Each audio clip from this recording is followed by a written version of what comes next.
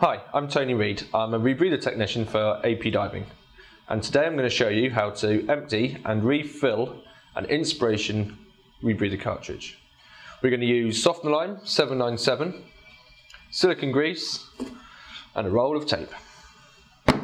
First we need to remove the lid from the scrubber.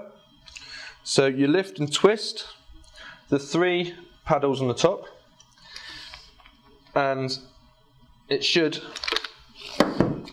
pop off. So being careful not to pull any of the wires inside, carefully lift the lid off. This one has got a temp stick connected. The wires are long enough so that the lid and the cartridge can sit side by side, but you don't want to put any more stress than necessary on them. So take the lid off, concentrate on the canister. So we need to remove the compression ring and the scrubber O-ring, and we'll put them to one side until we've repack it. I always pop it out the way here, put it on the desk. It's going to get damaged, it's going to pick up grit or the soft lime as you're filling. So we keep it up here out of the way. Also, the cartridge can't go in with that in place, therefore you never forget to put them in, top tip. So using the lifting tab on the top of the cartridge, lift it out of the canister, and we'll start by undoing the locking nuts. Okay, so locking nut, compression assembly, and the bottom scrim filter, which is a round one. So we're going to empty this into a carrier bag. Remember, always dispose of your soft lime, your used soft lime responsibly. Bag it and throw it away properly.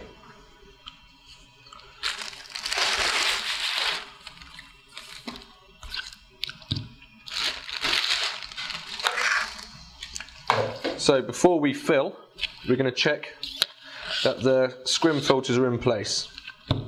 So we've got the top filter with the castellation and the bottom filter again, which is just a plain round one.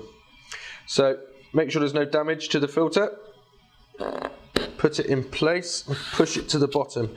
What we want to do is we want to spread out the castellation at the bottom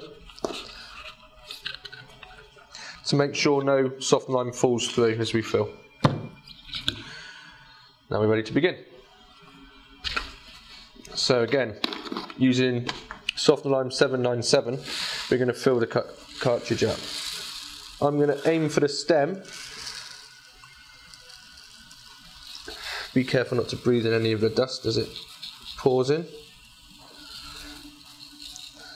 So I'm going to fill it halfway and give it a light tap. What I'm doing is I'm trying to level it off, flatten it out so I can get more in, but I'm not trying to hit it so hard that I damage the granule inside. I just want to settle it down and pack it nicely.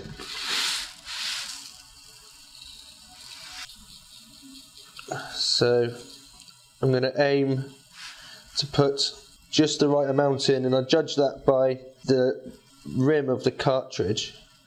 I want to have about that much from the top, so that when I leveled it off and flattened it down, it all fits nicely. Which is roughly, so gently tap it, quarter turn, tap it again, quarter turn. Again, I'm not trying to damage the granule, I'm just trying to level off the fill. Now the bottom scrim filter goes in, which is just a clear plain round one. Then the compression assembly, held in place with the lock nut.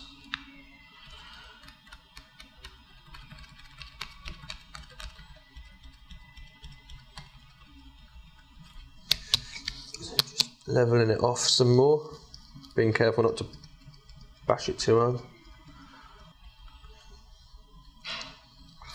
Done. So now we're going to load the freshly packed cartridge into the canister, lifting with the tab, not the lead. So I need to remove the O-ring and the compression ring, check that the canister is dry, there's no debris or hair or anything lying in there. Load it carefully. And then check the O-ring. Check the O-ring for signs of damage. If there's any hair or soft line from the filth sitting on it, you want to get rid of that as well. If you're in any doubt, if it does look damaged, then always replace it. Don't use one that's got obvious signs of damage on it. We're going to grease it with silicone grease all the way around. Place that on top of the cartridge. Then we're going to do exactly the same inspection with the compression ring. You don't want this damaged either. Again, if it is damaged, you can always buy a new one straight from our website. So load that in. Final check before we put the lid on. If you give it a press down and make sure it returns back up. If it sticks, if it jams, it's generally a sign that you haven't lubricated the O-ring enough. In this case, it's totally fine. So now we're ready to put the lid back on. So connect the temp stick if you have one.